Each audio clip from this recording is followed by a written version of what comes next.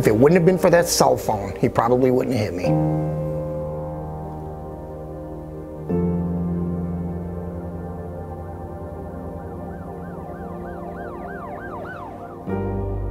I was going to the park on a stressful day to fly a kite to relieve some stress. It was a beautiful day, it was June, and I was flying a kite, and I was leaving the park on my way home, going across a crosswalk, and I noticed a car approaching.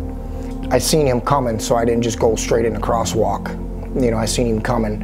I knew he had a stop sign, but not everybody stops. You know, it's just a precaution now you have to take. You never know. And he was coming around a corner. I seen he was traveling. He wasn't speeding. I noticed that he did slow down, so I'm assuming he's going to stop. I approached the crosswalk, and I'm riding my bike, and I look down, and I can clearly see he's looking into what I assume is a device. Next thing I know, boom, he hit me.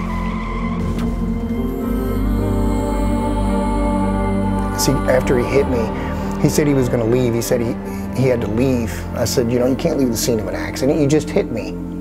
And he didn't give me too much information. And then when the police officer arrived, he told the police officer that he was an Uber driver. I think there should be a lot more awareness. There's nothing worse than a cell phone driver. Very dangerous.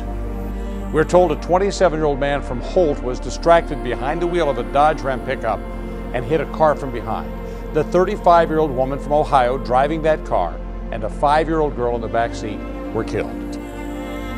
That's sad.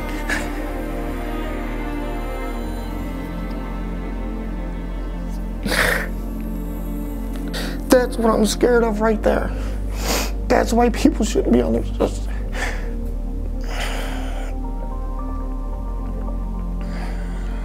You can never be good at texting and driving. I don't care how good you are, how fast you think you could type. There's 1 second. If you're traveling at 60 miles an hour on the expressway, you travel the length of a football field in 3 seconds. That's real. And there should be zero tolerance. It should be a $1,000 fine, 6-month suspension, whatever, you know, it should be severe. All I can say is it's dangerous, man. It's got to stop.